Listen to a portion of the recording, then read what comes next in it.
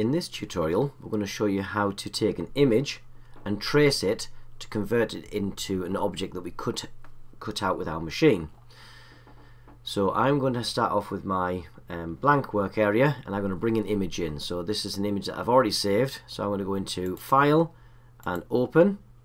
I've got it located here in on my desktop, but you'd need to locate it wherever it is that you've saved it. So I've got the Qualitex logo, select that and click OK. It's going to bring it into my work area.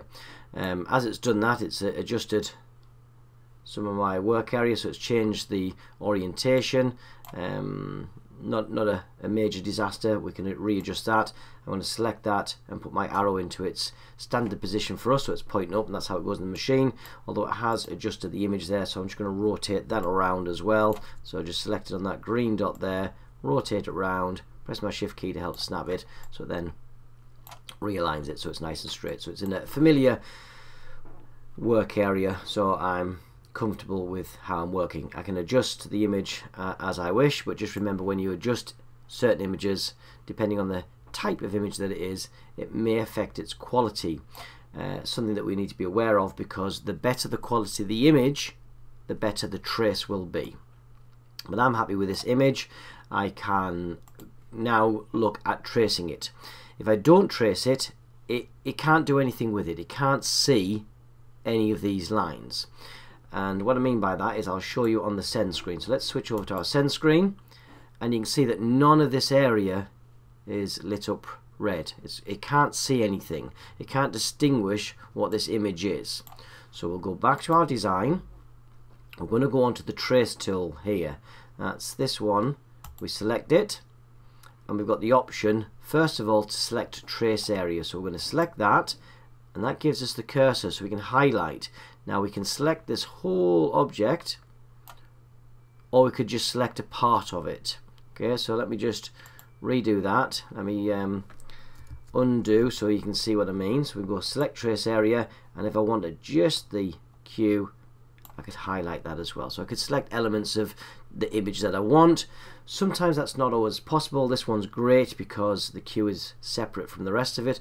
But if, let's say for instance, let's adjust the dimensions of this. Let's try and get just the Qualitex text.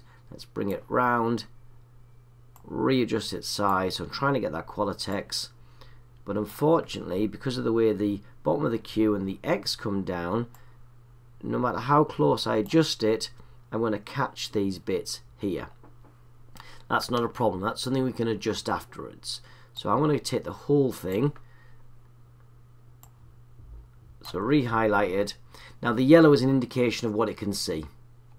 There is various thresholds and options that we can adjust here. One of the other useful tools within this software now as well, if you go up to the Help menu at the top, there is actually a tutorial section, and this gives you a little bit of a better step-by-step as well as to what all these little bits do. Generally speaking though, we can adjust these so it can see our work, and we want it to be yellow cleanly. As we adjust them, let's go right the way down, you'll see as it's down here it can't see this black outline anymore. So let me adjust it until I get it where I can see it happy. I'm happy with that. It's a nice clean edge. I've got other options there. I don't need to do this for this one. It's a lovely clean image that has that crisp definition between the colours black and white, so we can see the edges very well. Once I've got it coloured in yellow and I'm happy, I've got my options down here. We've got trace, trace outer edge, trace and detach. Trace is the one we want because we want to trace the outer edges of all the lines as well as inner edges. So that means if we went round the text, we want to see this edge as well on the inside. Trace outer edge wouldn't see these parts on the inside of the text, so it's important that we go for the trace. Trace and detach that actually affects the image. It can cut out that image from the white background that it's on.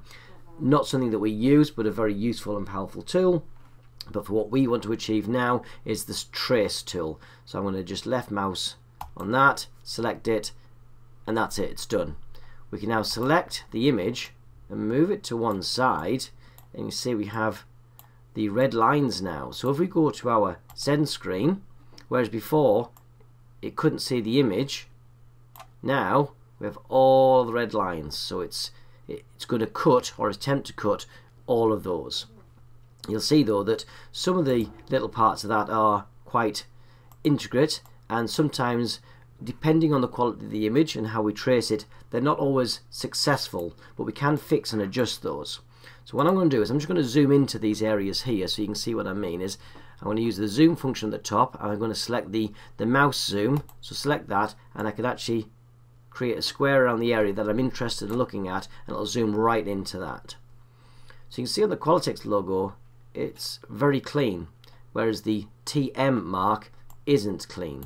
So what we can actually do is remove it or adjust it and add in some text to fix that. So before I remove it, I'm going to go to my text tool, select it, place my text down, and just do 2 replacement letters. I can pick a font that I'm happy with, that I feel is as close to it as I can, and I can just lay it over the top temporarily just to readjust its size. There we go. I feel that matches that one pretty good, so let's move that out of the way for the moment.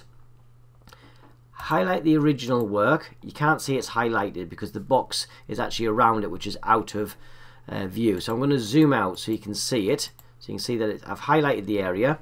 I'm just going to go onto my right mouse button now. I'm going to go right mouse click, and this is the important one here, release compound path. And what that does is it detaches all the elements. The software sees this as one piece at the moment, but we're going to break it down into its component parts. So I'm going to select that, and now we've got boxes around everything. Everything is individual, so I can take this piece away. I'm going to do undo just to put that back, but I could take something out the middle of the letter.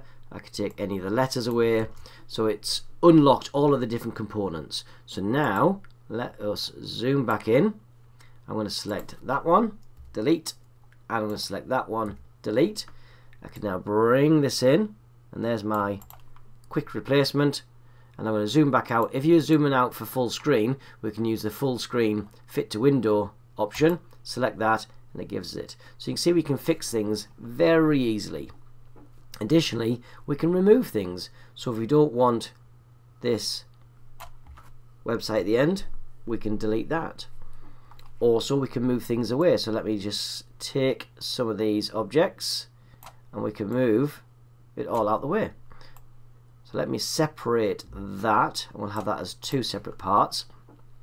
Now I've separated them, it's a little bit tricky to operate with them because they're all separate. So let me undo that, put it back in a position. If I highlight the bits that I want to glue back together, highlight them, right mouse click, and we can do make compound path. So we can now fix it back together. So now that's one piece, and I'll do the same again for the top section. Highlight that over, right click, and make compound path. So now we have 2 separate objects that will resize in proportion with all the different elements within there, but we can make, detach, rejoin anything within an image with that very useful release and make compound path tool. So these 2 objects there now will both cut. So if I go to my send screen, you can see that they're both highlighted.